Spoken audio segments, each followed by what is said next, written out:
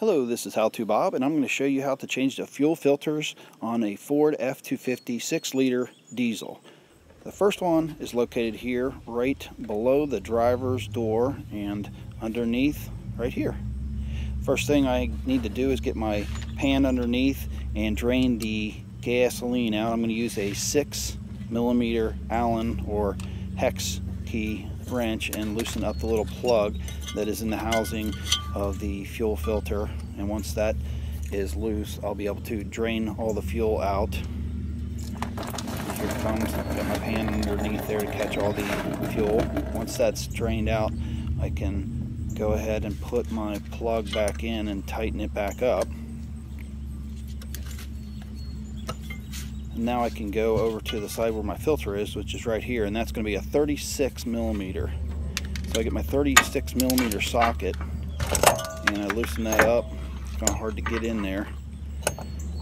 Once I get that loosened up enough, I can get the rest by hand.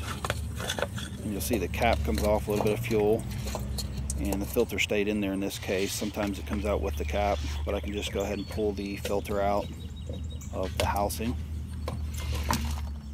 And I'm supplied with a new O-ring, so I'm going to take the old one off of the cap. Always want to replace that with a new one, so just get a little screwdriver and get that out of there, discard that, and I'll put the new one on.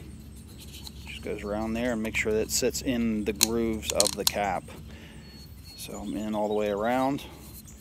So now I can take my fuel filter and it should snap right into the cap, and it stays put like that. Makes it real nice and easy to put back in once I get back underneath the vehicle. So I take my cap with the filter on it and I slide it up and into the housing, and I want to make sure that I get this lined up and get it started by hand before I put any wrench or socket on the cap.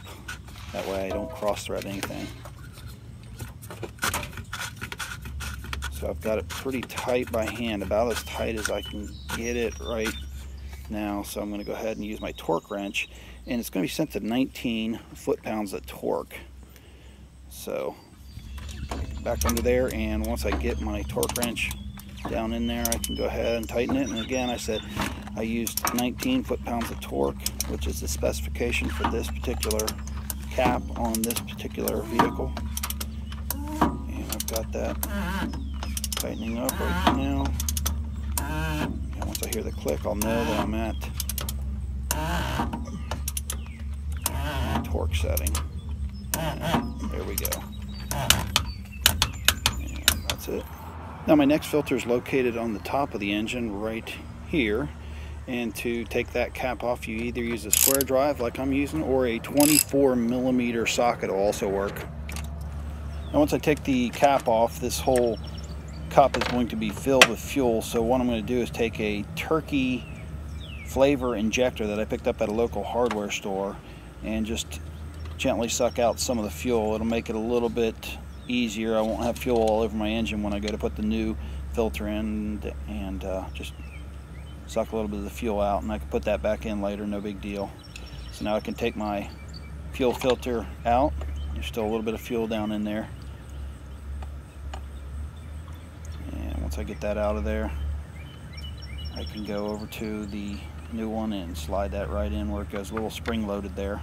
Now on the cap, again, you want to replace the O-ring. It does come with a replacement O-ring, so I just take my little screwdriver and take the old one out and put the new one in, put it in the slot all the way around, make sure it's in all the way around, and I'm ready to go back and put my cap on.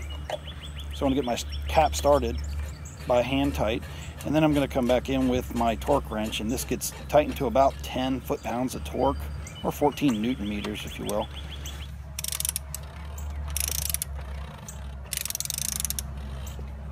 Okay, I've got my torque set up, so now I need to go into the cab and turn the vehicle on for 30 seconds without starting it 3 separate times, and that'll recharge the fuel system.